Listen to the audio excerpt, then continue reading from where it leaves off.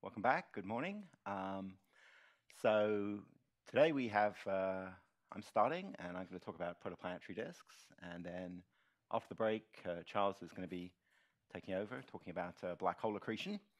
So there's going to be a big range of energy scales today. Okay, so Sasha asked me to discuss protoplanetary disks. So this is definitely the low point of the school in terms of energy. So we're going to be talking about 10 or 100 Kelvin gas, so very low temperatures, very low energies. And then after that, we're going to be moving to black holes, and then tomorrow we're going to be going to plasmas and things like that. So one of the nice things about protoplanetary disks is that we have some very nice and recent images of those systems. So we should start with this. These are images from the D-Sharp survey, which was published last year. It's just a subset of the systems that they looked at. And these are images made with ALMA. So this is radio emission at a wavelength of about a millimeter. So what you're looking at here is emission from dust in these disks. Scales here are 50, 100 astronomical units, in some cases a little bit larger than that. And the sort of striking thing and the main result of this survey, which many of you will have seen, is that there's a lot of non-trivial structure in these systems. Okay, so they're not purely radially smooth declining profiles of dust surface density emission. Instead, in many of these systems, you see these rings of emission, and then in some of them, you see some other kinds of structure. Some asymmetries in the azimuthal direction, or spiral arms, and so forth. Okay. So this is what we're talking about. We're talking about disks of gas and dust surrounding young stars, lasting for maybe a few million years, and presumably within which planets are forming. Okay, so there's sort of at least two different reasons why we might be interested in those systems, which have sort of motivated my choice of which things about protoplanetary disks to talk about in this school. So one aspect is that these are accretion disks. Okay, so we can actually observe indirectly, but with high confidence, gas flowing through these disks and being accreted onto the star. And the typical accretion rate you might get here is something like 10 to the minus 8 solar masses per year. Okay, so over a few million years, you would accrete a significant or a non-negligible fraction of a solar mass. And presumably at earlier times, the accretion rate would be higher.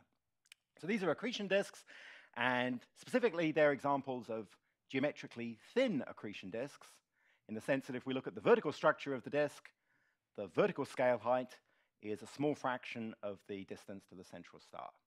And it's not a vanishingly small fraction in these systems, so value of 0.05 might be a fairly typical number. So it's a thin structure, but it's not an absolute sheet like something like Saturn's rings. Okay. And there are other accretion disks which have that same property. That's sort of in some sense the classical example of accretion disks that have these thin structures. There are also examples of geometrically thick accretion disks, which we'll be hearing more about in the context of black hole accretion. So these are accretion disks, and from that point of view, the nice thing is that these are systems which can actually be spatially resolved. Here you have 8 examples of those of that imaging. Okay? And not only can they be spatially resolved, if you look in molecular line emission, so this is dust emission here, but you can also look in emission of molecules such as CO, HCO+, other species, and by looking at those molecular lines, you can measure the velocity, in principle, at each point in this image. So you can have both spatial resolution and also spectral resolution or velocity resolution. So that's that's a unique situation in the context of accretion disks, and gives a way to maybe say something about what's going on in accretion disks. Okay, how much turbulence there is, questions like that. And then, of course, the second reason you might be interested is as an environment for planet formation. And as many of you will have heard, there's a popular interpretation that these rings, in particular, that you see in these images, are actually due to planets. And the basic sort of idea would be that here in this system, somewhere here, maybe here, there's a planet, perhaps with masses comparable to Neptune in the solar system, something like that. And what you're seeing here is that that planet has excited waves in this disk and is trapping dust particles sort of in the regions between those waves, roughly speaking. Okay. So there's obviously a lot of questions there about, well, first of all, whether that's the correct interpretation of this data, and if so, what that says about how quickly planets are forming in these systems. Okay, so we won't get into those interesting questions. So based on that, what we're going to talk about today is sort of two topics. One, which is in what sense are protoplanetary disks just like other accretion disks, and in what sense are they different?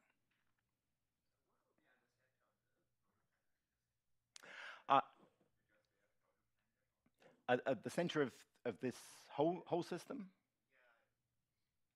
Yeah, so here you have a young star.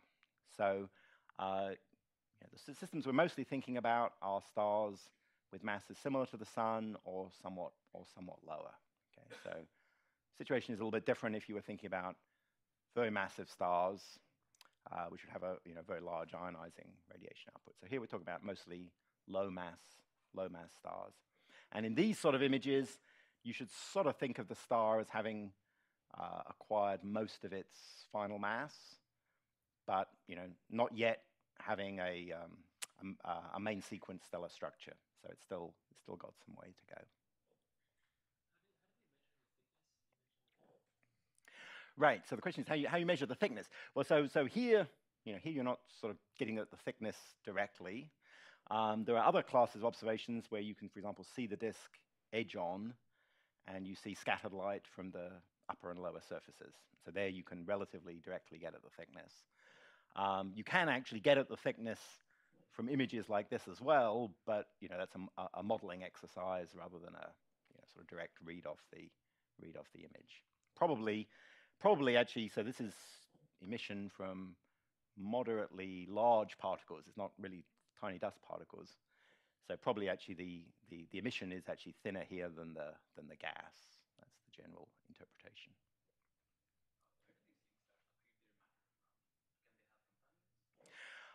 So here there are not so many companions. So these would be basically remnants of clumps in a molecular cloud after it's collapsed.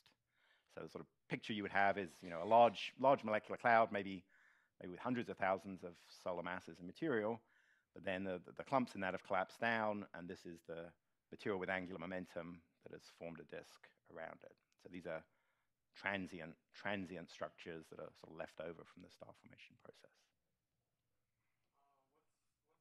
What's the typical lifetime of the disks? So it's generally thought to be, let's say, of the order of 3 million years, 5 million years, maybe up to 10 million years. So that's, let's say, if we just say it's up to 10 million years, no one is going to argue with us too much. If you get to whether it's 3 million years or 5 million years, the difficulty is that it's quite hard, very hard, to put an accurate age date on a young star. So you can have some uncertainty due to that. With more massive stars, like even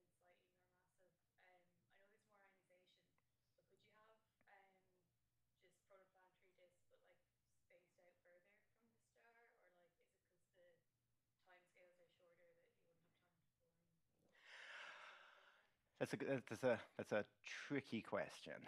So how the properties vary with mass is measured, I would say, but not very well understood. So for example, I think the most secure result is that if you measure the sort of typical accretion rates as a function of stellar mass, those have a scaling that is steeper than linear, which is sort of not an obvious thing, right? And what that really says, whether that's saying something about how the disk is evolving or more about the initial conditions or what it was like when it was formed, is not a completely settled question, I would say. Okay. So yeah, so there's sort of two things we can talk about which are related to these issues. So one is, in what sense are protoplanetary disks accretion disks? like other accretion disks, and in what sense are they different? And the obvious reason that they're different is that they're very cold. So we're saying, if you're close to the star, you might be dealing with obviously temperatures that are similar to stellar photospheric temperatures, so a few thousands of degrees Kelvin. But then if you get out to 100 AU, the temperatures are more like tens of Kelvin, or even 10 Kelvin. Okay, so very, very cold, and therefore very weakly ionized. So in the context of what Blakesley was talking about yesterday, we're sort of below the bottom of the plasma part of her plot in the region where the ionization fraction is very weak. Okay? And it's interesting that MHD is sort of valid at all in that region, and we'll be talking about how that goes. And then the other thing is, one of the main reasons we're interested here is making planets, so making solid objects mostly, right? Things like the Earth. And we also observe a lot in dust. Okay? So we've got gas and we've got dust, and in interesting regimes, those are coupled together aerodynamically. Okay? So there's really just aerodynamic coupling between solid particles which are moving relative to the local gas frame. So we have a two-fluid system, if you like, where one fluid is gas, the other is dust, it's pebbles, maybe later it's planets, which wouldn't have aerodynamic interactions, but would have gravitational interactions, and we can be interested in how those things play together. Okay. So those are the topics we're going to discuss. So we're going to start with discussing non-ideal MHD, which is a large topic in its own right. And I think what I'm going to try to get through today is to give you at least a sketch of how the equations of MHD, which we've already discussed, ideal MHD, are modified when we have this low ionization fraction, which is very, very characteristic of protoplanetary disks. As you were hearing yesterday, this also takes place in star formation, but in a slightly different regime, right? So star formation, we're dealing with extremely low densities, and so that means that different non-ideal effects come in to matter more. So give a sketch of the derivation and say something about which of the non-ideal terms, turns out there are 3 of them, matters in different regions of the disk. Okay, so that's sort of, if you like, specifying the problem from the point of view of how you would try to simulate it or study what's going on in different parts of the disk. And then just say a little bit about some numerical approaches and show some results of what people have obtained in that regime. So that'll be part 1, and then depending on how much time we have, so feel free to ask questions. We don't absolutely have to get through all this stuff. So if there's questions, do stop me. But if we do have time, we'll say something about this two-fluid dynamics. Say something about what the problem is there. Mention something about the fact that when we have 2 fluids which are interacting with each other, an interesting property is that can give rise to new instabilities which are not present in each of the individual fluids. So their coupling can if you like, destabilize the system. And again, we'll say something about some numerical approaches to that problem, and again, show just one result, basically, that comes up in that system. Okay, so let's start by discussing this question of non-ideal MHD. And let's start with the thing we've already discussed in this school, which is ideal MHD. Okay?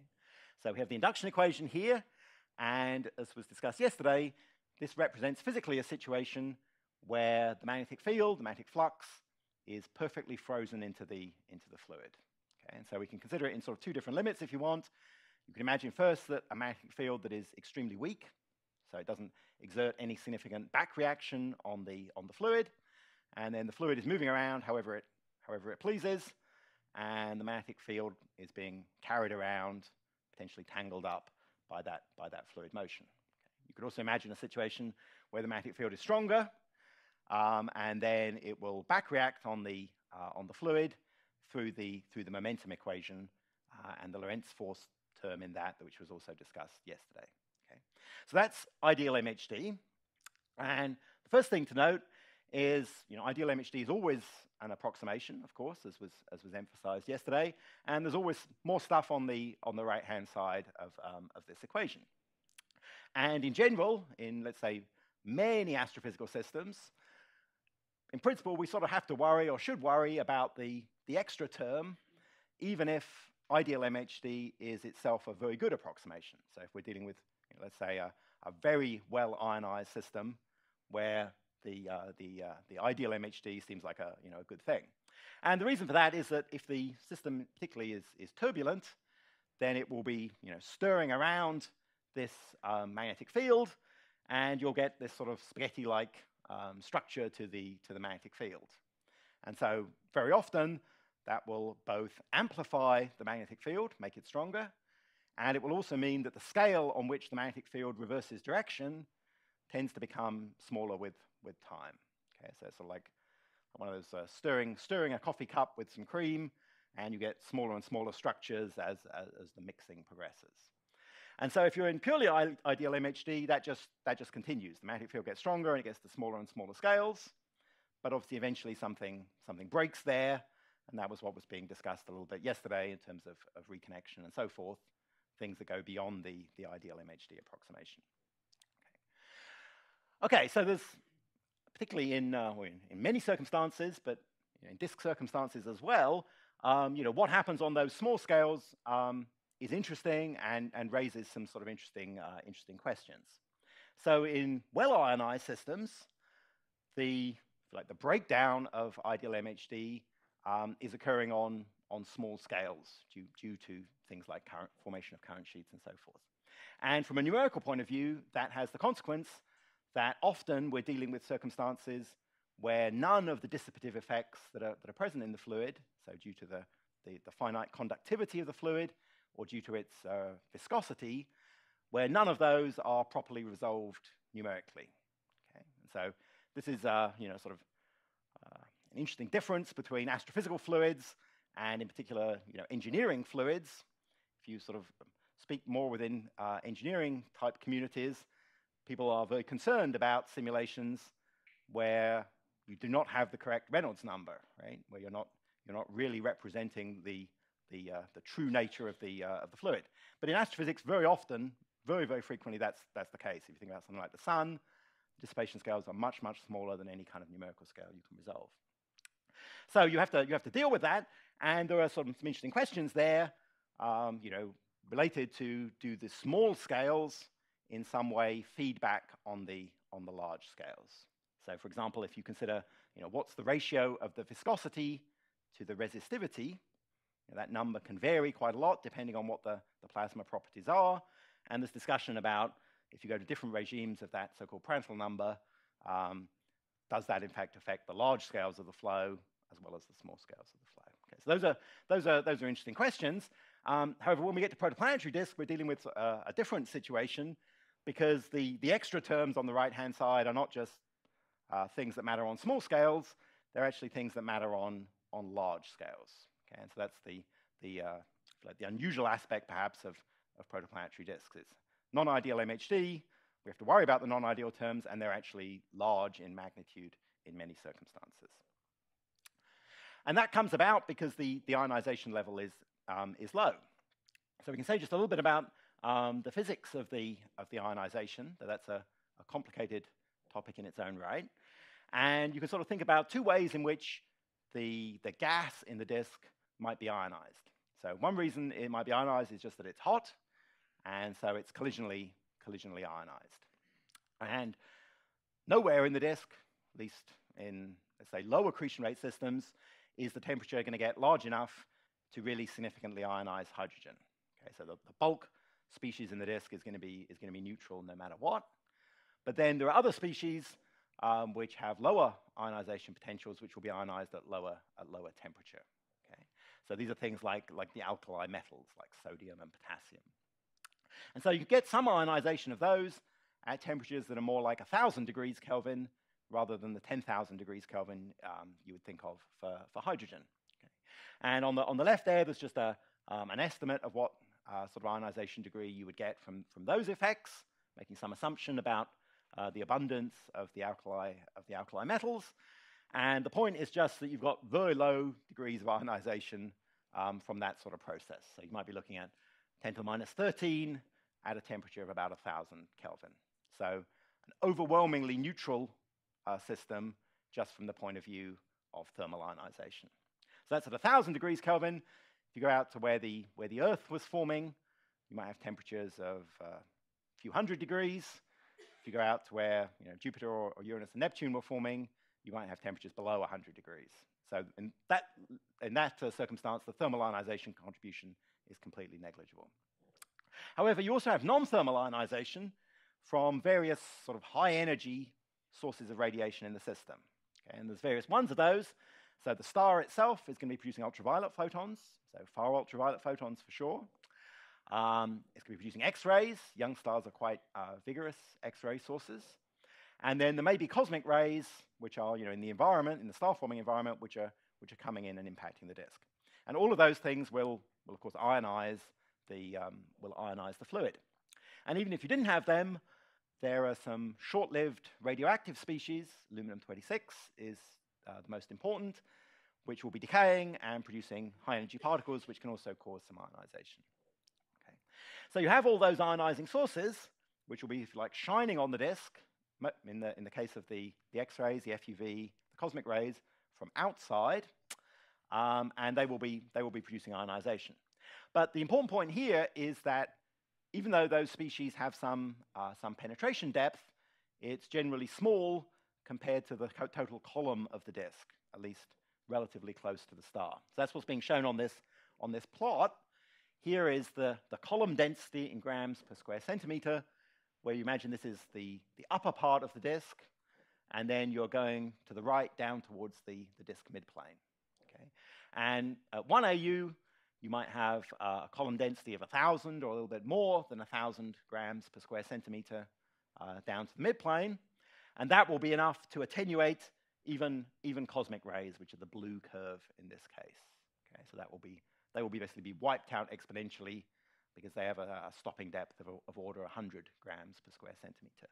And X-rays, which are more securely known to be present in young stars and also have a high luminosity, those have a shorter penetration depth, and so those get cut off exponentially even stronger.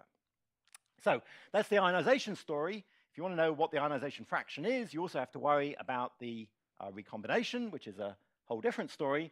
But the bottom line is that you end up with very small ionization degrees. So 10 to the minus 13, less than 10 to the minus 13, let's say in the terrestrial planet-forming region of the protoplanetary disk. So the question is, what does that do to you? So in terms of the physics, it's sort of relatively straightforward. So here we imagine we have a magnetic field, and we now have a plasma, if you like, in that magnetic field, but the ionized contribution is actually very, very small compared to the neutral contribution. So we have negative charge carriers, positive charge carriers, and neutrals in that system. And so saying the neutrals outweigh the charges by 10 to the 12, 10 to the 13, 10 to the 14, or some number like that. Now, if we just think about the electrons and the ions, they interact with the magnetic field just in the same way that they would in ideal MHD. Okay, so those are tied to the magnetic field. We can think about them as gyrating around these field lines. The neutrals, on their own, of course, don't care anything at all about the magnetic field. So the circumstances we have, most of the mass, in principle, doesn't care about the magnetic field directly, but the charge component does. And so I've tried to illustrate here, in these kind of systems, the negative and the positive charge carriers are not equivalent, right? So we're not dealing with electrons and positrons for sure here. We're dealing with negative charge carriers that may be electrons, free electrons in the gas.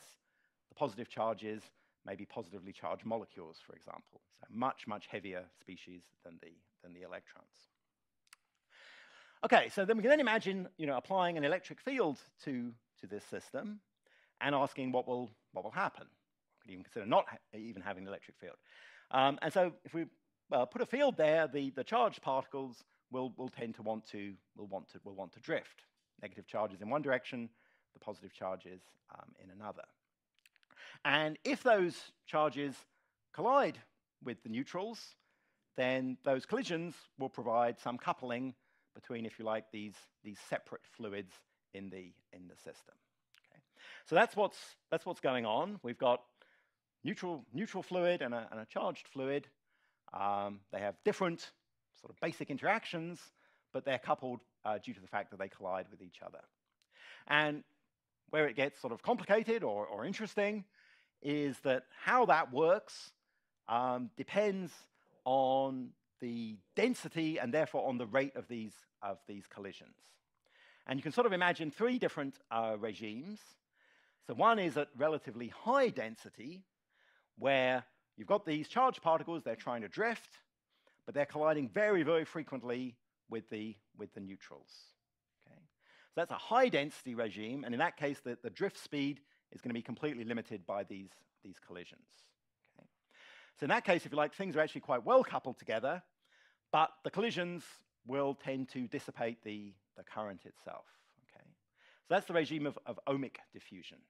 Okay? So in sort of a big picture where you're thinking of non-ideal MHD, if you're dealing with high-density systems or thinking about the breakdown of MHD in other systems, ohmic diffusion is often the first thing you think about. Now, you can also imagine a situation of very, very low density. Okay? So you have very, very low density, the electrons and the ions are tied to the magnetic field, and they're almost independent of the neutrals completely. If you go to low enough densities, you could really imagine that the charged particles are interacting with the magnetic field in their own way, and the neutrals are just sort of sitting there not really caring about what's going on at all. If you go to slightly higher densities, there is some coupling, but there can be drift, or there will be drift, between the charged species and the neutral species. And that's the regime we describe as ambipolar diffusion, which is the main effect that people mainly discuss in the context of star formation. And then there's an intermediate regime, which occurs because in this system, the ions and the electrons are not equivalent, where you can have one of the species tied to the magnetic field and the other not so much. Okay? And so that comes in at some intermediate densities, and that's related to the Hall effect. So that's the physical situation. And I should say, I think this is a reasonably straightforward physical picture. How this gives rise to the actual non-ideal terms is not something that I ever find very intuitive. So I'm going to explain sort of mathematically or physically where it comes from, but sort of tying it to this picture of how well things are coupled to the field and so forth is something that I don't think is completely easy. Okay, so how are we gonna do this? Okay, so we want to do something that's MHD-like. Okay, and as was sort of said yesterday, MHD is actually, when you sort of think about it, involves like a little bit of magic or surprise. Okay, because when you think about MHD, just ideal MHD, we're thinking about plasma systems, and we're thinking about currents, right? So when you are introduced to magnetic fields and electromagnetism, it's all about currents and how those source magnetic fields, about wires, magnetic fields going through the wires, all this kind of thing. But in the MHD description of things, a lot of that doesn't really appear explicitly in the equations. So it's a plasma system, so we definitely have at least two species, ions and electrons, or positive and negative charges, but we describe that in terms of just one fluid. Okay, so we've managed to write a single fluid description of something that seems like a two-fluid system, or is a two-fluid system. And then we write it entirely in terms of the magnetic field, and if we don't want to care about the current, we can proceed without really even knowing that the current or the current density actually exists. Okay, so these are just properties of regular MHD. So in going to the non-ideal MHD equations, the sort of general strategy for how we get to those equations is to sort of preserve those good features of MHD, or that same spirit of the approximation. So in particular, the way we, if you like, get to the non-ideal MHD equations is to start by thinking explicitly about having multiple fluids, positive charges, negative charges, and neutrals. And we can start by writing explicitly the momentum equation for those different species, which are coupled together by collisions. And so that's sort of physically what's going on, and that was the physical picture that I had on that previous slide. And the key is we can then reduce that to a single fluid description in the same way as we do for ideal MHD. Okay, so we don't, in most cases, have to consider the individual species separately. And then we can do basically the same thing in ideal MHD. We made use of an Ohm's law and Faraday's law. So a relationship between the electric field and the current, and then a relationship between the electric field and the rate of change of the magnetic field. That's how we got to the induction equation yesterday. And so what we want to do here is to derive basically the same sort of thing, but with a more complicated relationship between the electric field and the current. Okay, so that's basically how it goes. That's at the top level, the strategy for how we get the non-ideal terms. So if you want to really read about how this is done in all detail with the steps laid out, Steve Balbus, I think, has a nice description of how you get to the non-ideal equations. And it's in this, it's actually, I think it's a conference proceedings from some number of years ago, which really goes through it all in quite a lot of details. It's called Magnetohydrodynamics of Protostellar Disks. You can find that on the archive. So it's one of these circumstances where the big picture of how this is done, I think, is fairly straightforward. I already mentioned that, and we'll say a little bit more about it. The actual details of the derivation, I would say, are, depending on how you look at it, delicate or messy. Involves, a number of approximations which have to be carefully justified at each step, and Steve goes through those in that review. So that's interesting if you want to see exactly how it's done. It does mean that, in principle, one should, I think, take care if you're dealing with non-ideal MHD situations which are somewhat removed from those that are typically considered, because there are various approximations in the derivation, and in principle, one could get into circumstances where those approximations, which in the normal circumstances are valid, turn out to be not valid anymore. Okay, so that's just a word of caution. Okay, so how do we get to the non-ideal equation? So there's sort of two equations we need to get to. We need to get to a momentum equation, and we need to get to an induction equation. So if we start by thinking about the momentum equation, the basic argument is related to timescales of different phenomena. Okay. So we can start with just writing things down explicitly. Imagine we have 3 momentum equations, one for the neutral part of the fluid, one for the electrons, and one for the ions. Okay. So these are basically all the same. So we have the terms on the left-hand side as usual. We have pressure gradients. Here we have gravitational forces. So imagine we have a disk, but think about the stellar gravity there. And then on the far part of the right-hand side, we have some extra terms.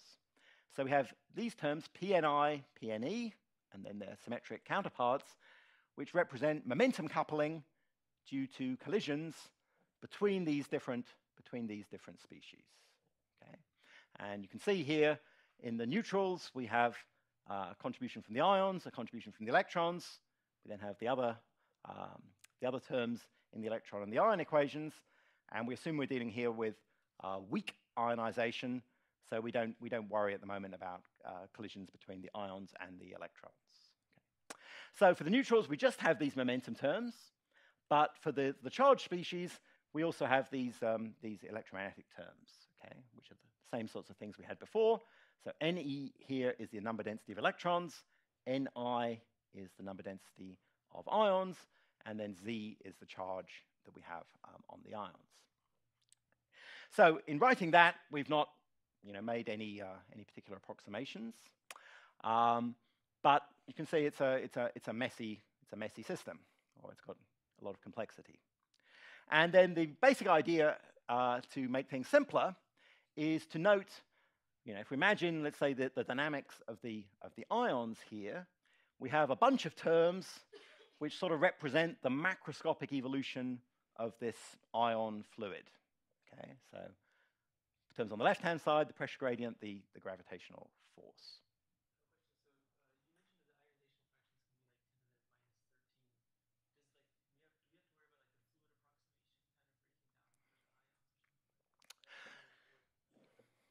Yeah, so these are actually still quite high density systems.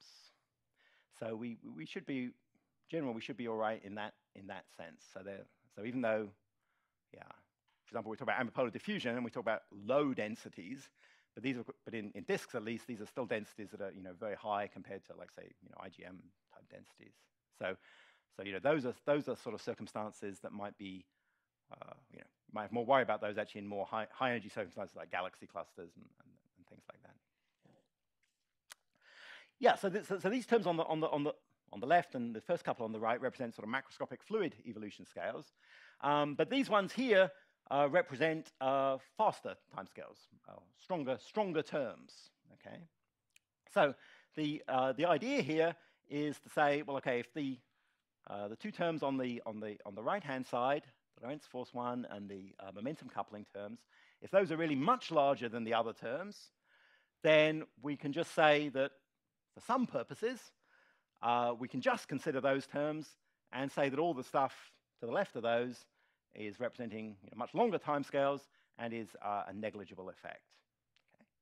So if we can do that, then we can actually say, we can just ignore all of this complicated stuff and just say that this is equal to 0.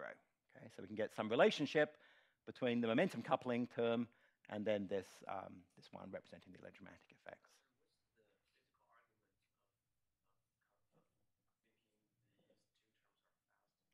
So it's going to be based on, basically actually related to the question we had before, related to the density, right? How often, if you like, is a particle going to be colliding with something else compared to like the macroscopic evolution time of the system?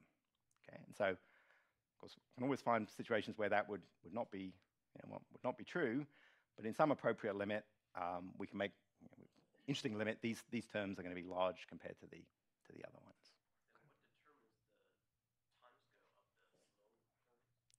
Well, that would depend, in principle, obviously, on the system. So it'd be something like, so for example, if you look at that gravitational term, right, that's going to be representing the orbital motion around the star. So that will be related to the orbital period, right? Obviously, we could, it's not so easy to make an instant discussion of, say, how big the pressure gradient could be, right? But those kind of arguments would give you those terms. Okay, so we can do the same argument for the electrons. Okay, and then so if we just look back at those equations briefly, so here's the ion part, here's the electron part. So we're going to do the same thing for the electrons. Okay, so we're going to ignore all this stuff to the left, and then we're going to get two equations, both of which involve the electric field here. Okay. So this one, and then the same one for the electrons. So we can eliminate the electric field between those two equations. And we also need to assume charge neutrality, overall charge neutrality. And then if we do that, we can write down an expression for what the sum of the ion neutral and the electron neutral collision terms is. And it has this rather simple form on the right here. And then we can observe that here we've got the difference in the velocity between the ions and the electrons. And this is related to the current density in the fluid. Okay, so if we imagine that say that the ions were completely at rest, so they had VI equals 0, then the current would be due to the velocity of the electrons on its own. Okay. So here's the current density. So we can then replace VI minus VE with this. And then we can substitute that back in the first momentum equation, and we get this expression. So we get a momentum equation that it just involves V. And this is the same as we had in ideal MHD. Okay. So we have pressure gradient, gravitational piece, a magnetic piece, which is basically J cross B on the right-hand side. Okay. So that's gotten us to the momentum equation, and we've gotten there without ever having to say anything really about exactly what this coupling between the different species actually was. Right? The whole point here is that we basically sort of managed to eliminate that. Okay, but there were as we've as the questions were emphasizing, there were some assumptions there, right? Because we obviously had to do some things to ignore those other terms, right? And those hold in some regime, but not necessarily in every regime. Okay, so that's relatively straightforward.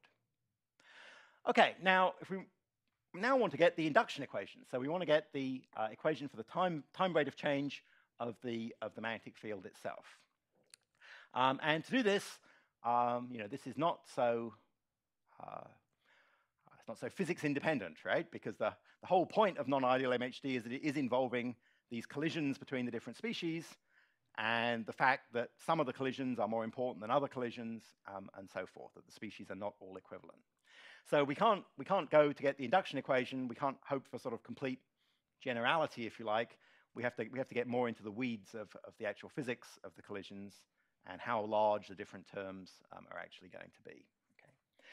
So we can just sort of say in principle, though, how we get going.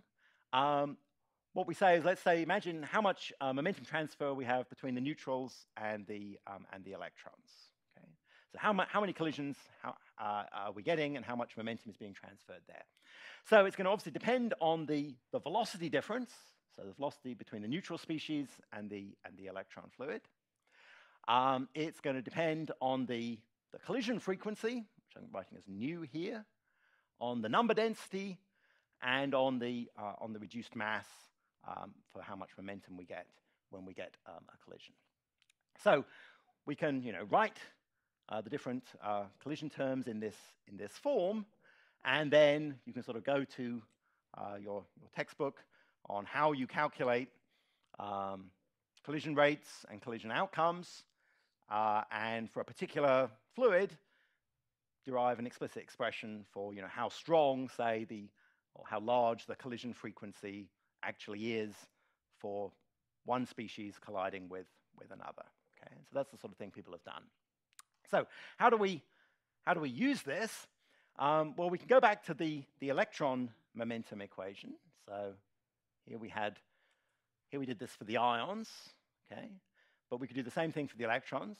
We already mentioned that. So we can cross off these terms up to here and just consider these last two on the right-hand side. So we've got this minus that equals 0. So that's what we have there. Okay, and then we can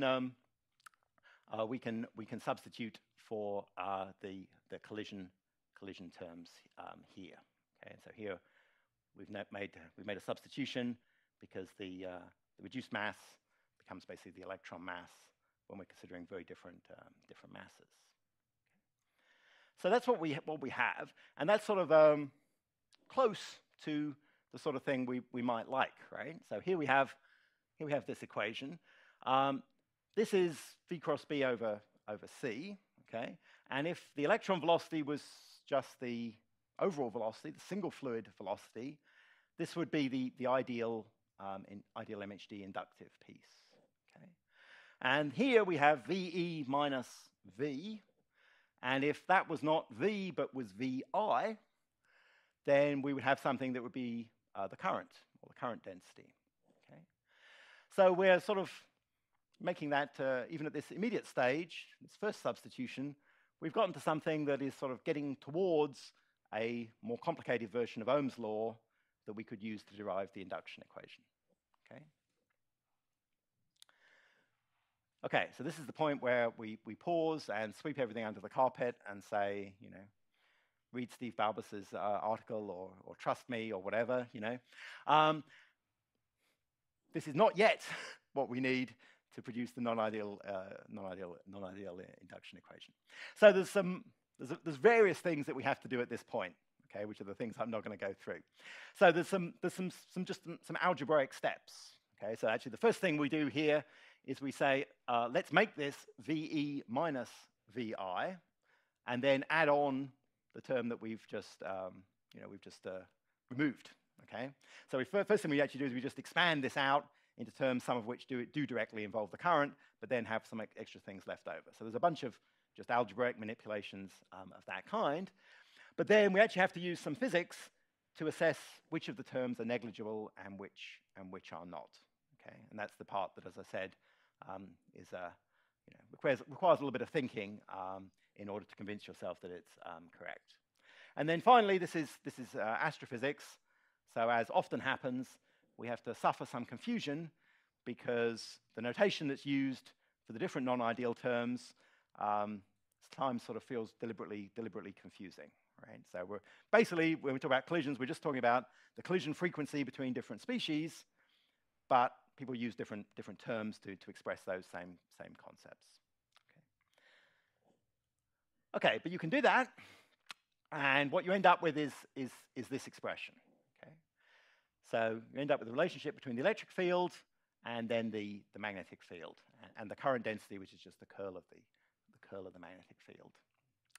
And it has 4 pieces. It has an ideal piece, it has an ohmic piece, a Hall term, and a term representing ambipolar diffusion. And the quantities that are entering here are sigma, which is the conductivity of the gas, Ne, which is the number density of electrons, and then for the ambipolar part, rho is the density of the fluid, rho I is the mass density of the ions, and then this gamma here is a quantity called the drag coefficient, which is just another way of expressing the collision rate between these species. And then when we've got that, we can go back to Faraday's law and straight away get the non-ideal induction equation, which then takes this form here. Okay, so in ideal MHD, we just have this first piece here, but now we have 3 extra terms coming in on the right-hand side. Okay. Here, eta is the magnetic resistivity, which is just inversely proportional to the conductivity. Okay, so that's ohmic, this is Hall, and that's ambipolar. Okay, so that's the answer here. Okay, that's the non-ideal induction equation, and hopefully you've got some sense of how we derived it, even though we didn't certainly go through the messy details.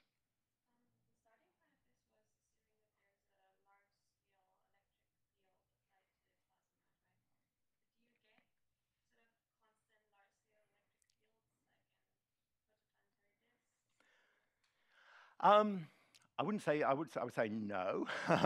So what you need here is you need to get to this. You just need a relationship between how much electric field you have and how much current is produced. Okay, and so what you're the physics part you're interested in is how that is modified by having these collisions. Okay, so that's really this term on the top is actually sort of the thing you're trying to derive so that you can get to the induction equation. So you're basically looking at for what those extra terms, what the mathematical form of those extra terms is. Okay, so there's various things you can say about this. Okay, so the first thing to note is if you look at the non-ideal pieces, they involve the ionization degree as they should. Okay, so the resistivity here, eta, is inversely proportional to the electron fraction. Okay, this here you can see the electron number density is explicitly appearing on the bottom, and then for the ambipolar part, the ion density is also appearing on the bottom. Okay, so all 3 of those depend on the ionization degree in basically the same way. And clearly, the absolute strength of those non-ideal terms depends, if you like, entirely on how ionized or poorly ionized the fluid is. And if we make things more and more weakly ionized, they just become stronger. Yeah, the current is still here, just curl B. So yeah, the ambipolar part in particular, if you then write that as curl B, you've ended up with a bit of a mess, right? You've got curl B, cross B, cross B. Okay, so you need to think about what that really means, or maybe don't worry about what that means. So yeah, so the absolute strength depends on the ionization degree, and so there's sort of a whole game in protoplanetary disks of trying to calculate the ionization degree accurately. Okay, and that's difficult.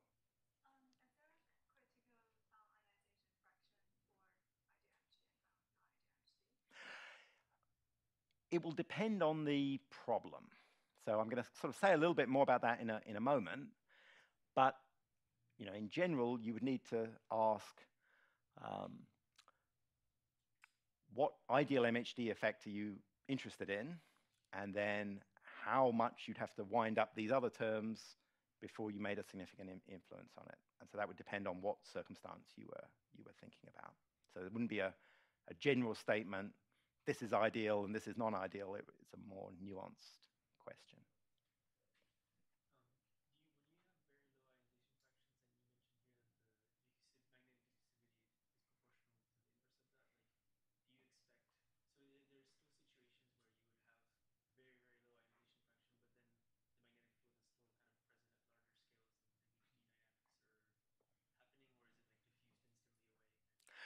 Yes, yeah. So definitely it will depend on the scale. Yeah.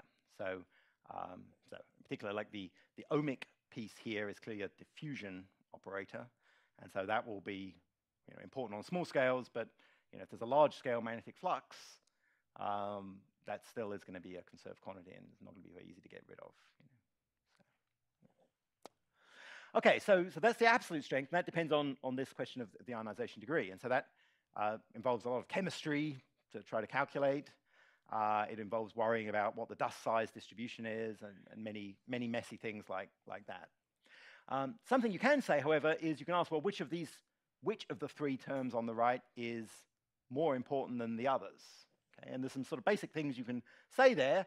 You can think about the density, and you can see that the density, or a density at least, enters on the bottom in the Hall term, doesn't appear in the ohmic term, and then in the amber polar term, you've actually got two terms that involve the density on the bottom. So as you go to lower density, you go from ohmic to Hall to amber polar as becoming increasingly more important, and that matches the sort of the cartoon version of the physics that I gave right at the start. Now you can also see that, say, if you look at the amber polar piece, so that's called amber polar diffusion, okay? But if you actually look here, we've got three things that involve the magnetic field. We've got two B's here, and then J is curl B, okay? So if you think about that in terms of a diffusion, that would say you've got a diffusion coefficient, which goes as B squared, okay? So how important amber polar diffusion is depends itself on the strength of the magnetic field that is involved. And as you go to stronger magnetic fields, it becomes stronger. And then, not visible really in the equation, but there's also some temperature dependence because the resistivity, the amber polar drag coefficient, those are coming from collisions, and collision rates in general have some temperature dependence. So there's mostly a density dependence or a strong density dependence. There's some temperature dependence. For amber polar diffusion in particular, there's a strong B dependence. Okay, so you can consider that in different environments. If you do it for protoplanetary disks, a simple thing you can do is you can take ratios of two of these terms. So you can take the ohmic term and divide it by the Hall term, and just ask, given some particular scale, so coming back to the question earlier, given some particular scale, which of those would matter the most? Okay. And here's the sort of thing you get when you do that. So here's a plane of density and temperature. So we're talking about low temperatures here, and a very wide range of densities. Okay. And what's shown here in the different sort of shaded regions are different orderings, different estimated orderings of these non-ideal effects. So over on the right here, high densities, the ohmic term matters the most, then the Hall term, then the amber polar term. Okay. And these lines here are just simple estimated tracks of what the density-temperature relation would be in the protoplanetary disk at the midplane, and then up in the atmosphere where the density is much lower. Yes, this does have to assume a magnetic field strength, and so this is assuming, I think, a magnetic field that would be a Shakura-Tsarnaev alpha of 10 to the minus 2, but you do have to make an assumption about that. So yeah, so this is right. Remember we said that the amber polar part, all these terms in general, but they do depend on the magnetic field. Okay, so if you make the magnetic field much weaker, then you change the ordering of the terms. So really, one should be making a sort of three-dimensional diagram here where you have temperature density, and then you have a third axis of magnetic field strength. But here some assumption has been made about what the magnetic field strength actually is. And so what you find here generically is that, as you go from close to the stars, there's a tenth of an AU out to far out, you track across different regions where this ordering is different. And if you go from the midplane of the disk up to the atmosphere, of course, the density becomes much, much lower because it's dropping as something like a Gaussian. And so eventually you get into an amber polar dominated regime there. So if you go to Steve's article on this, he gets to this non-ideal induction equation, and then says it's only natural the reader should be taken aback by the sight of this equation. In the sense, I think that it's not looking very nice. Be assured that it's rarely needed in full generality.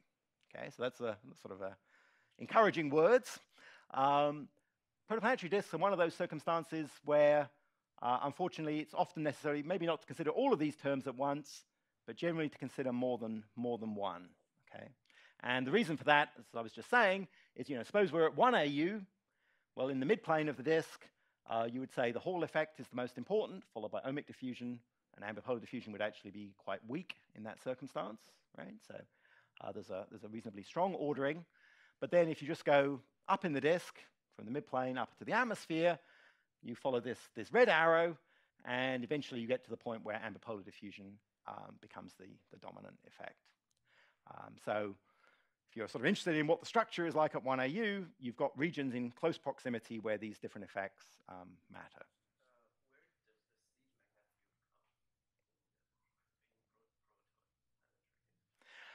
So the seed magnetic field here would come from the magnetic field of the star-forming cloud that formed the star and the disk in the first place. And so how strong that is a whole different question. But if you just take the magnetic flux that would be present and imagine collapsing it down to these scales, you would probably actually get a magnetic field that perhaps is a little bit too strong. And for example, would perhaps remove quite a lot of the angular momentum from the fluid. That's the so-called question about magnetic braking in star formation. So we don't think probably that these disks have such strong net magnetic fields, but it's very likely they have some magnetic field that's left over from that purpose. Yeah, so we don't need to build the field up from scratch.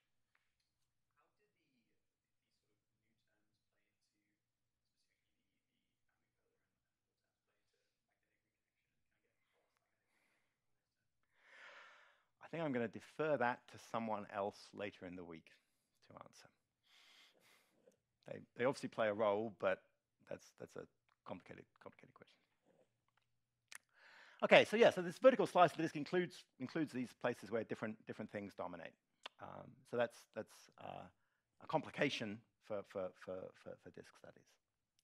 Okay, but we can say some things about how this works. So one thing we can ask is, well, what effects might these terms have on disk evolution? So going back to this idea of protoplanetary disks as accretion disks, how is gas accreting through the disk and reaching the star? And there's a simple argument we can make, which is to compare the first two of these terms. You can see the first two of them are easier than the other two, so it's good to start with the easy things. So if we just had the induction part, so we just had ideal MHD, then if you're in a disk environment, you're unstable to the magnetorotational instability, which I think we'll be hearing about after the break. So here's a little simulation of the magnetorotational instability in ideal MHD. So this would be the radial direction, vertical direction, the azimuthal direction. This is a little shearing patch of the disk. This is the density, and it produces this turbulent box of fluid here. In this specific case, there was no net magnetic field, but there can be. Okay? And it makes a difference whether there is or not. I'm pretty sure that this one, the movie is being shown, was initialized with basically mostly a toroidal field, which had no net vertical component and was not conserved. Okay, so that gives you the magnetorotational instability. So you can ask, coming back to this question of whether it's ideal MHD or non-ideal MHD, you can ask how much effect would, say, the ohmic term have on that effect, right? So suppose our interest is the MRI, okay? Is that going to be affected? So you could make a timescale argument here. If you just consider this ideal MHD, that gives rise to an instability. It has some characteristic timescale. So here we have h, which is the vertical thickness. VA is the alphane speed. And if we just consider this ohmic term, okay, so that's a diffusion-like term. So it has a diffusion timescale, which is something like h squared over the resistivity, okay, on a scale of h. So we say that the relevant thickness is the thickness of the disk. The relevant scale is the thickness of the disk. So from a point of view of an approximate argument, we can just say the non-ideal term, which is the ohmic one we're considering here, will become important if this timescale becomes short compared to this timescale. So the critical situation is when they're equal. So we set these timescales equal, and that amounts to a condition then on the resistivity, which is just h times VA. Okay? Another way of saying that would be that's something about the magnetic Reynolds number where the system would matter. And if we know something about, or if we calculate how this critical resistivity is related to the electron fraction, then this amounts to a critical electron fraction where on one side, if we're ionized enough, we're sort of more like ideal MHD. If we're too weakly ionized, we're more like we're just damping everything away, in this case by the ohmic term. And this is an argument that dates back to Charles, now a few years ago. And the striking thing is that the critical number is, well, the first thing to say is the critical number is very low. Okay, so it's something like 10 to the minus 13. It will vary depending on where you are in the disk and so forth. But it's a very, very small ionization degree. So in terms of sort of one way of thinking about that is that saying, well, like ideal MHD in this circumstance is still an interesting approximation, even down to things that are way below what we would normally consider to be an ionized fluid, right? So 10 to the minus 8 is a very, very neutral fluid, but that would be orders of magnitude above this threshold. So it's a very low level, but as we also saw, or at least stated, the actual ionization levels can be even below that level. So if that's the case, then the ohmic term you would predict would damp the MRI in protoplanetary disks. And in the regions where that ohmic term is important, which would be fairly close to the star, it would reduce or suppress the effects of MHD turbulence in that region. Okay? And that gives rise to this concept of the dead zone, where at some points in the disk, maybe the turbulence has been really wound down by the non-ideal terms. Okay, so that's the ohmic part. But then there's also these other terms, okay, the Hall term and the ambipolar term. And those are much harder to say something really simple about, part, as you can see there, because they have a significantly more complicated mathematical form. So in general, the ambipolar term does give rise to damping, but as we've emphasized, it depends on the strength of the magnetic field itself. Okay, so it's a B-dependent damping. And this should be 30 AU. The sort of region of the disk for typical disk models where you worry about this is in the outer part, so 30 to 100 AU, those kind of scales. So if you think actually about those ALMA images of protoplanetary disks that we started with, those are images of the disk on those kind of scales. So when you're looking at that, you should really be thinking about, if you think about MHD effects, you should be thinking about MHD effects that are strongly modified by ambipolar diffusion. And then the Hall part is trickier again, because unlike the other terms here, this has actually a dependence on the sign of the magnetic field in addition to the strength of the magnetic field. Okay, so it gives rise to dynamics that depends on how the magnetic field is oriented with respect to some other characteristic direction in the system, for example, the rotation, the axis defined by the rotation. So that can give rise to other instabilities which are different from the MRI itself. And some of those can give rise to laminar MHD stresses, so angular momentum transport that occurs because of ordered magnetic fields in the fluid, but not small-scale turbulent magnetic fields. So it's a complicated story.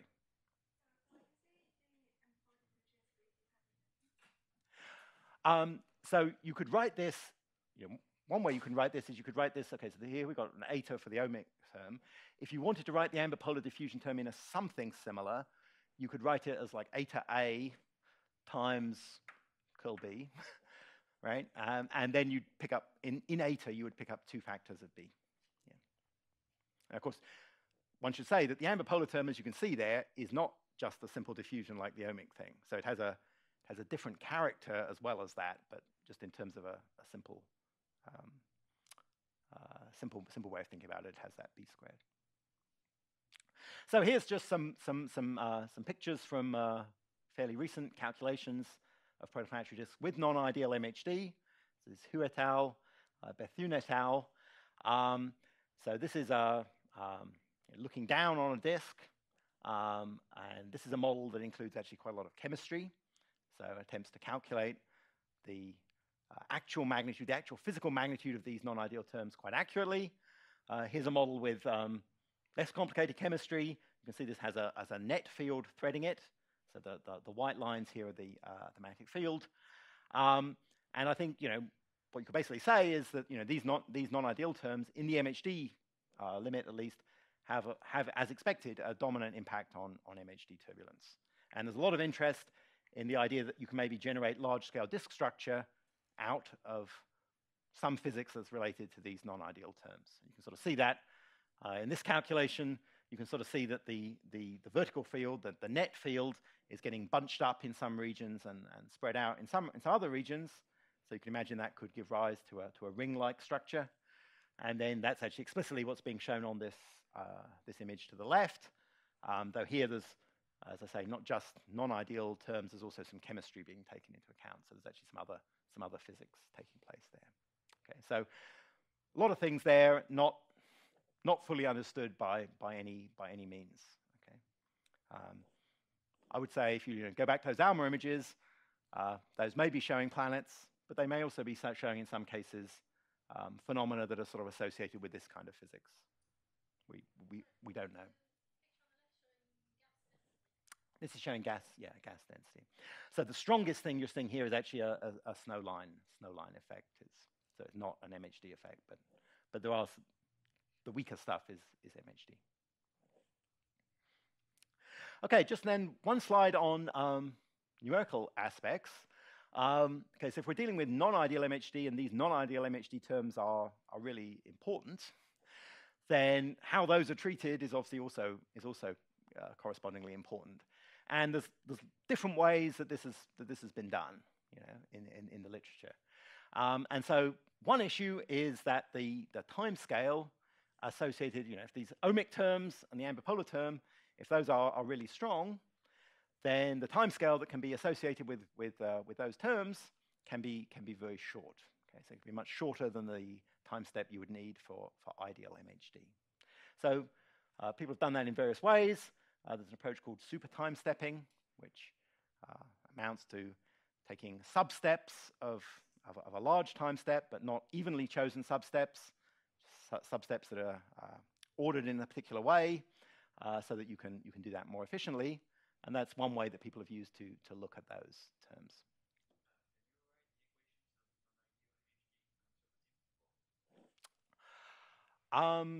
So the momentum equation is still basically fine. Yeah. So yeah. Well, you're still obviously preserving div b equals 0, so you still have that same. Basically, you have the same issues, I would say, as for ideal MHD. And the Hall term is difficult as well. Okay, and the reason it's difficult is that that has quite difficult high frequency behavior. So that in general needs to be sort of cut off in some hopefully physical way. And people have done that in a whole variety of different ways. So there is some work in using spectral approaches. That's for incompressible fluids. Okay, it's been done for incompressible fluids at least. It's been done in an operator split approach, which would be maybe the simplest approach you might imagine. Often they're needing to add an artificial resistivity of some kind to stabilize things. And it's been done by modifying the flux in the Riemann solver. So there's a variety of methods.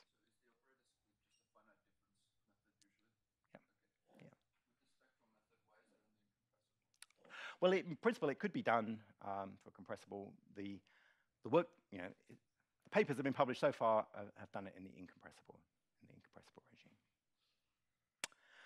Okay, so that was what I wanted to say about MHD. So now let me say just briefly 15 minutes on the other topic of two fluids. So when you look at these disks, we're looking at least in this image, you're looking at the dust itself, at the solids, right? So small particles which are aerodynamically coupled to the gas. So we'd like to ask, how does that coupling work, and what does that give us for disks? So maybe the way to start with this is to think about just a single particle, which can be of some arbitrary size, which is moving with respect to the fluid around it. Okay, how does that interaction work? And I think if you sort of think about this, the thing that would sort of spring to mind are terrestrial examples of this kind of interaction, where really it's an interaction between it's a hydrodynamic interaction between the particle and the surrounding gas. So here's a nice image from an old book of fluid dynamics examples, where you have a cylinder moving through a fluid at some moderately high Reynolds number. Okay, and the fluid flows past, and it has some turbulent properties and so forth. However, in protoplanetary disks, this is normally not the regime you're interested in until you really start thinking about really big objects. Okay, so for smaller objects, certainly things that are, say, millimeters or smaller than millimeters in size, the particle size is actually smaller than the mean free path of the gas molecules in the disk. So it doesn't work like this fluid situation, because on the scale of the particle, the fluid is not actually a fluid at all. It's just molecules bouncing around. So instead, it's in this regime described as Epstein drag. Here's an expression for it. So rho is the density of the fluid, S is the size of the particle, VTH is the thermal speed in the gas. And the key point is that the drag force is linear in the velocity difference between the particle and the gas, rather than being quadratic, which is the sort of situation you normally associate with. So if you're a cyclist having to worry about drag in going faster, it would be great to be in the Epstein regime of drag, right? Because if you doubled your speed, you'd only get twice as much drag rather than 4 times as much. Might not be so good if you had to breathe as well, because the density would be some tiny low value. So in this Epstein regime, you can characterize the interaction sort of pretty fully in terms of this quantity called the stopping time. So suppose you have a particle moving delta V with mass m relative to the gas, so its momentum in that relative motion is m delta V. Divide that by the drag force, you get a time scale. And what's nice here is that in this regime, the delta V just cancels out. So this stopping time, Ts, is really just a property of the particle, not how fast it's moving relative to the gas. And you can often make that dimensionless by multiplying it by a characteristic frequency, and often in disks, you multiply by the Keplerian orbital frequency, omega k. And then it's called the dimensionless stopping time, or the Stokes number. The Stokes number can also be used to refer to many other things. So if we think about single particles, there's actually a lot of interesting things to do with just single particles, which I'll briefly just mention a couple. One is that if we just have individual particles, their interaction with the gas disk tends to lead them to move inwards towards the star. And you can think about that in sort of 2 ways. Imagine the gas disk. It's basically in a situation where the inward force of gravity is balanced by rotation, but there's also a little bit of a pressure gradient in the gas, which generally, if the pressure is high close to the star and low far out, means that the gas is moving at a slightly sub-Keplerian rate, orbiting a little bit slower than Keplerian. So if you imagined a large object that's moving at the Keplerian speed, it would feel a headwind due to that sub-Keplerian gas. So then that would give a drag. It would spiral towards the star. If, on the other hand, you imagine a very small particle that's being carried around with the gas in the disk, it's being carried around, but it doesn't feel the pressure gradient, so it's orbiting at too slow a speed compared to what the balance of forces would suggest. So that very small particle would be being carried around with the gas at the sub-Keplerian speed, but then it would have a terminal velocity, basically, drift towards the star. And so this gives rise to radial drift, which can occur on a very short time scale. So here's this dimensionless stopping time. Here's the drift speed in orbital periods. it can be as fast as 1,000 orbital periods, so 1,000 years at 1 AU. So solid material can move around in the disk very, very easily.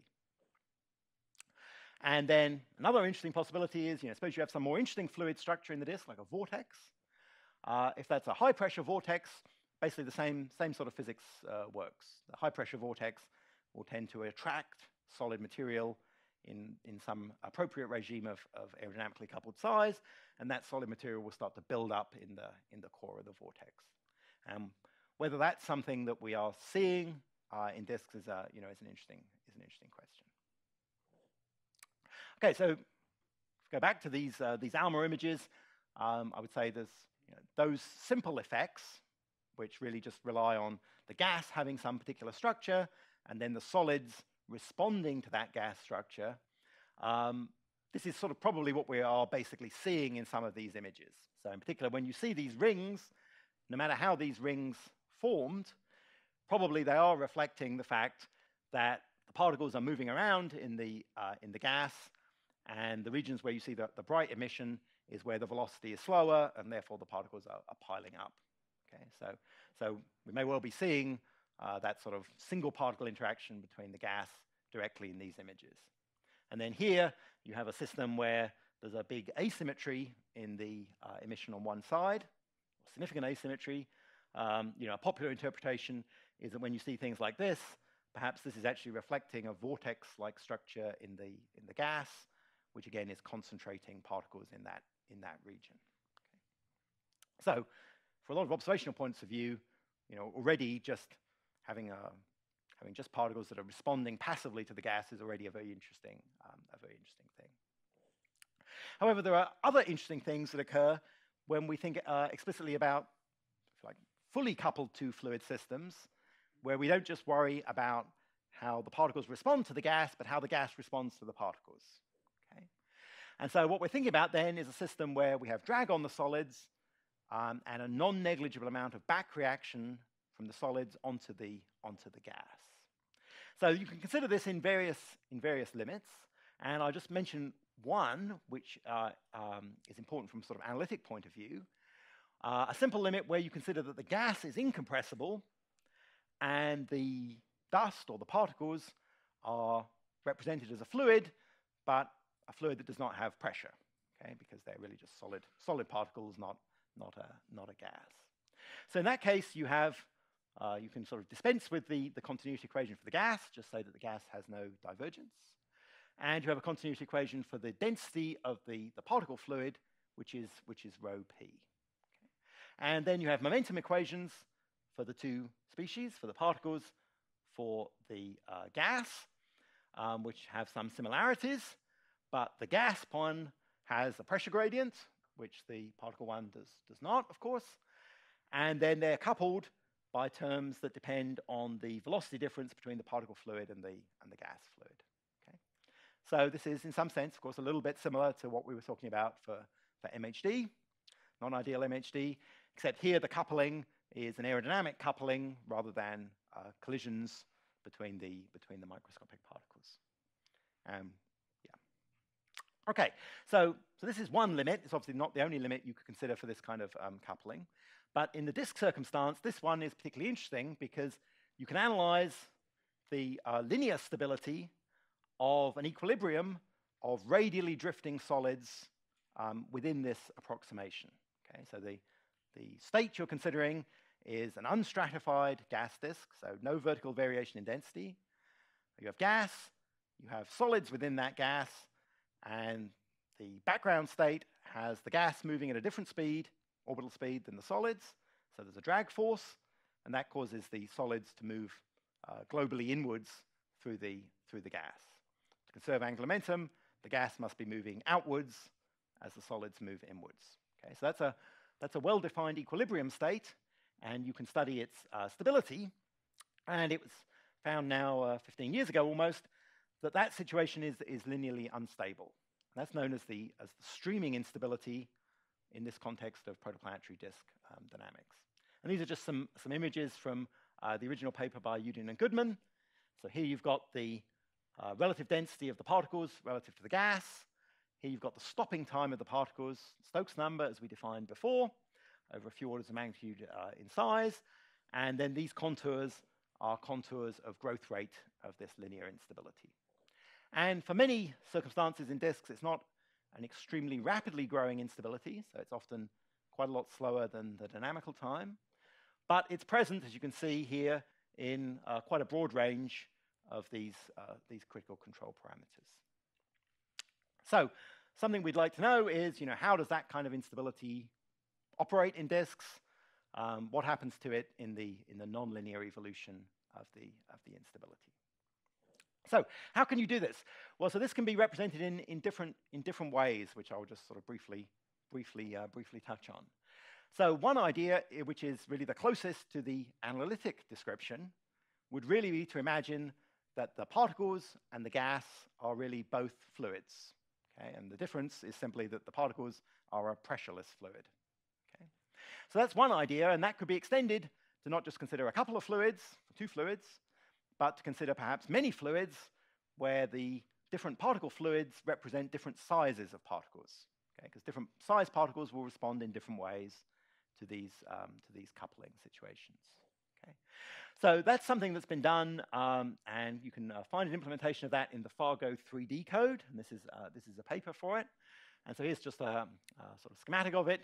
You have continuity equations for the different species, and then the velocity, the momentum equations have some coupling term, which here has just been written as F sub I, okay, which represents the momentum coupling between the different fluids. So this has some nice properties. Here you obviously get the same resolution for each fluid if this is done as a grid-based method.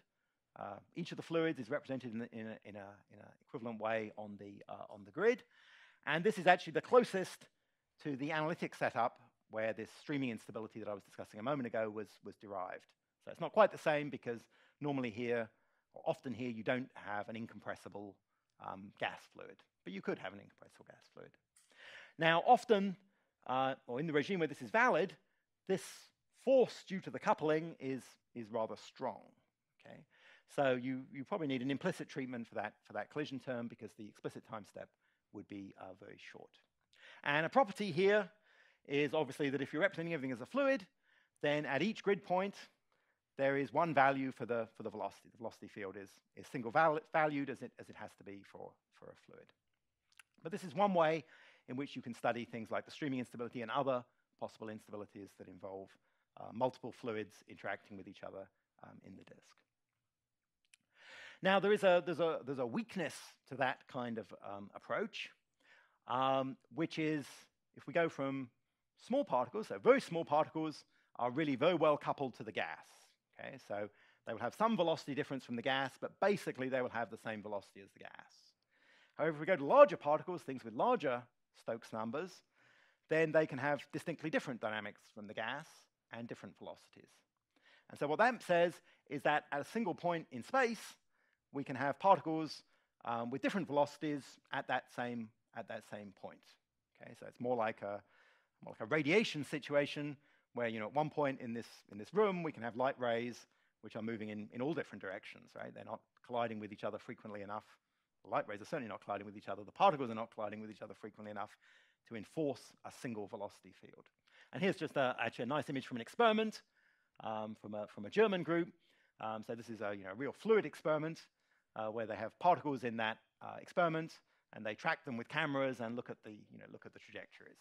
And so if you have particles that are decoupled enough from the gas, they can be moving basically in the same volume with different velocities.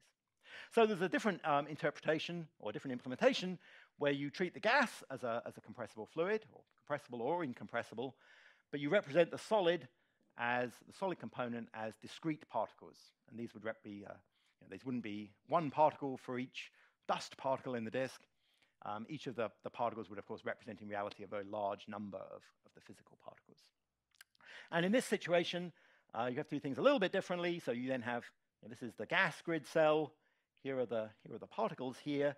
And the basic idea would be that you interpolate the gas quantities to the location of the particles, and then you take the particle properties, and you interpolate them back onto the gas grid to treat the momentum coupling terms. And you can then go on. If you want to do self-gravity, you can have some solver for the self-gravity of the solids and for the self-gravity of the gas if you wish. So other studies of these instabilities with Athena and with Pencil have mostly been based on this particle-like description. And of course, it has advantages and disadvantages. It's certainly more physically accurate if you get to these large particles. You have resolution that's different in different places then, because the particles will settle and concentrate, which may be good or not so good. It introduces different considerations for parallelization and so forth, because the particles here can all be concentrated in a relatively small number of grid cells. So there's various considerations. But I can just show you what this sort of thing looks like.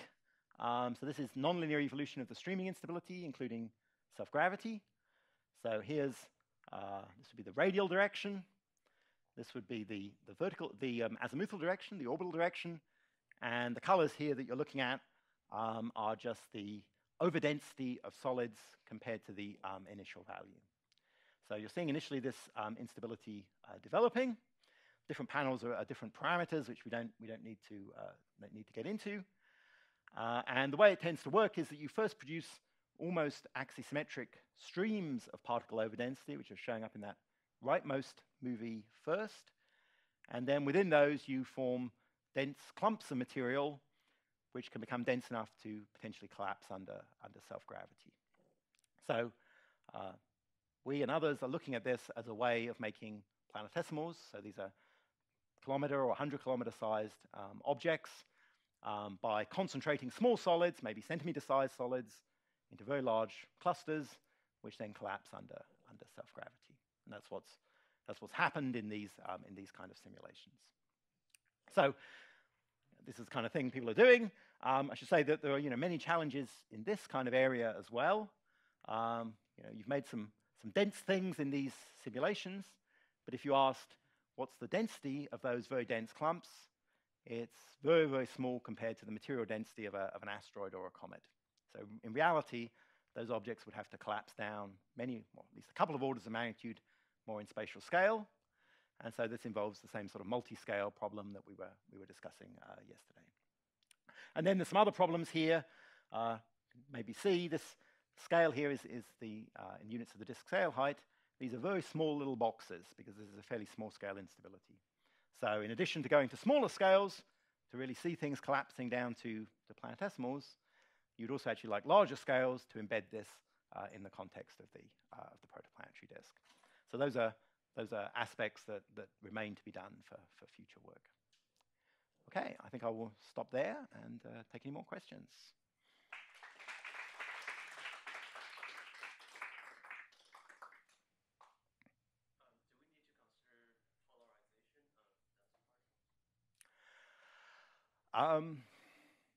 So electric charges on the air. We don't often consider that.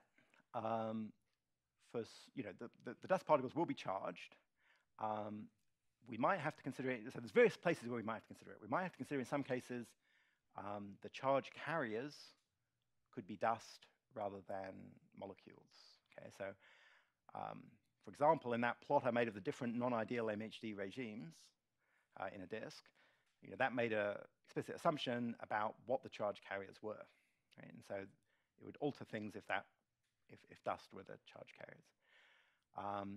There might be some circumstances where the actual electric forces, also are important. I mean, they're certainly important in determining whether things stick and so forth on sort of microphysics at that level. There might be some circumstances where the charge directly matters. Its interaction with the magnetic field matters, but that's not very often considered, I would say, or rarely considered.